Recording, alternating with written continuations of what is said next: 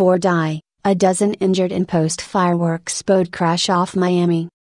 An Independence Day celebration ended in tragedy when 3 boats collided near Miami Marina, killing 4 people and injuring as many as a dozen more, authorities said. The accident happened near the Dinner Key Marina in Biscayne Bay around 10:45 p.m. Friday following a fireworks display, as a crowd of boaters was making their way back to shore. One vessel crashed into another, then that vessel hit a third, Florida Fish and Wildlife Commission officer Jorge Pino said Saturday. Pino said up to 5 people were thrown into the water after the crash and as many as 12 were transported to local hospitals. Those hurt include several children with minor injuries. 2 victims died in a hospital Friday night, he said, and 2 more deceased victims were found in the water Saturday morning.